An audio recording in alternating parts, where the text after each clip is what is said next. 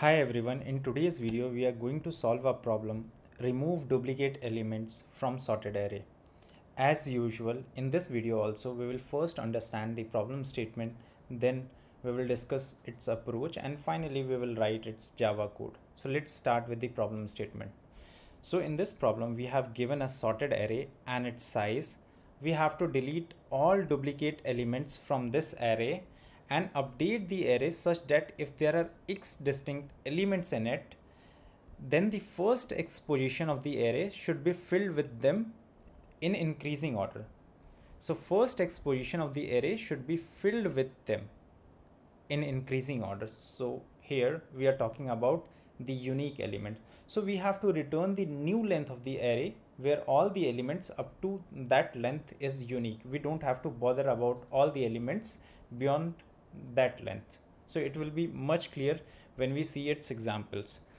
Also, we don't have to use hash map or set to solve this problem. We don't have to use these data structures, right? So let's see the example. So in the first example, we have given this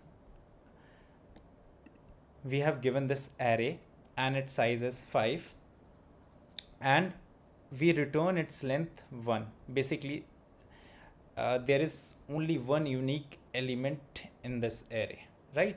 In this second example, the size of the array is 3 and there are 3 elements, and out of these 3 only 2 are unique, so we return 2 here, right?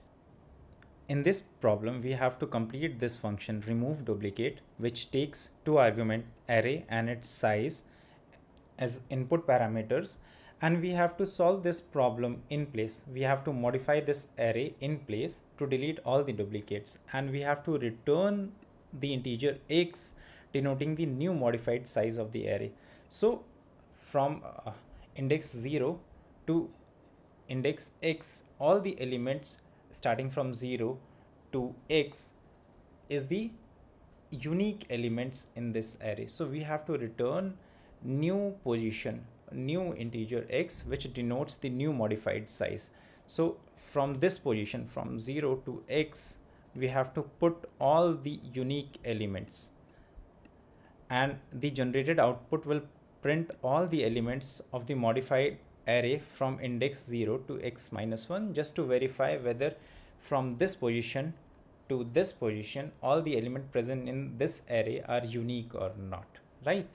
So we have to solve this problem in O and time complexity and without using any extra space. So this is the problem statement, and now let's discuss how we can solve this problem. Let's discuss how we can solve this problem efficiently. So to solve this problem, we simply iterate the given array. And compare the element present at current index to the element present at the next index, right? If it is not equal, it means it's non-duplicate, and we place them and move the pointer. So here we need 2 pointers. So let me just draw it, I and j, right? So here we need 2 pointer, 1 pointer for iterating the array. So let's say using this pointer we are iterating the array, and the other pointer, let's say this one is j, for placing the next non-duplicate number, right? So what I mean is, so let me compare this 2 with the element present at this index to the element present at next index. So whether it's equal or it's not equal. So it's equal, so it's non-duplicate, so it's duplicate, right? So let's move the I pointer at this point and again compare the element present at this index to the element present at the next index. Again it's duplicate, so move the I pointer and we keep the j pointer as it is, and compare the element present at this index to the element present at this index. So now these 2 elements are not equal, so we put 2 here and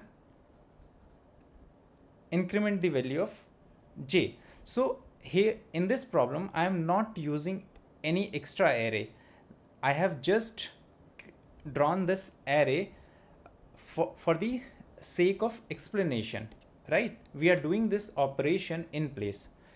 Now the next element is 11, right? So we run the loop, will iterate the loop till the value of I is less than n minus 1, array length minus 1. So we iterate the array till this point, right? And after, when we came out of the loop, we can simply take the last value of an array and we put them at the index where j is pointing, right? And after that, let's increment the value of j, and we are modifying the array in place. So we keep this 2 and 11 and we return the new value of j, right? So we return the value of j and the value of j is 2. So now the element present from 0 to 1. So basically the element which is present from index 0 to 1 is 2 and 11, and it is the unique element in this array. So we return 2, which indicates there are two values which are unique in this array, right? So let me take one more example. So in this example, so let's take this array. So 2, 2, 2, and then just this 2 and this 2, right? And let's take two pointer. One is I for iterating the array, one is j for placing the next non-duplicate number, right? So from I, we first compare this element with the element present at its next index. So both are equal. So I is incremented. Again, we compare these two. So they are equal. So I is incremented. We compare these two. It's equal. So I is incremented, and we keep the j pointer as it is. And we compare these two. So they are equal, right? And after this point, we came out of the loop and we take the last value, right? We put it here and increment the value of j. So we return the new value of j, which is 1, which indicates there are only one element in this array which are unique. And if anyone will print the element starting from 0 which and less than 1, so it only prints 2, right? So now considering this, let's see the Java code. And here so I have declared one variable j and its initialize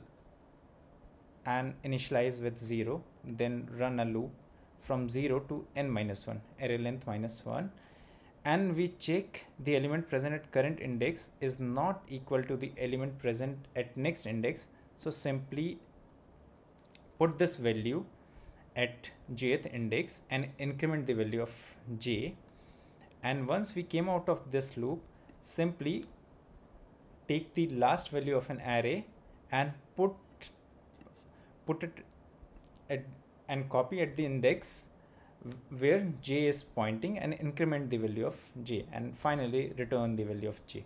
So now let's talk about its time and space complexity. Its time complexity is big O of n and its space complexity is big O of 1. We are not using any extra space. So this is how we can solve this problem without using any extra space. So that's it for this video tutorial, and thank you for watching this tutorial. Please like this video and share with your friends. If you have not subscribed this channel, please subscribe our YouTube channel, where we regularly publish tutorials related to data structure and algorithm, related to low-level design and system design. And thank you very much for your time.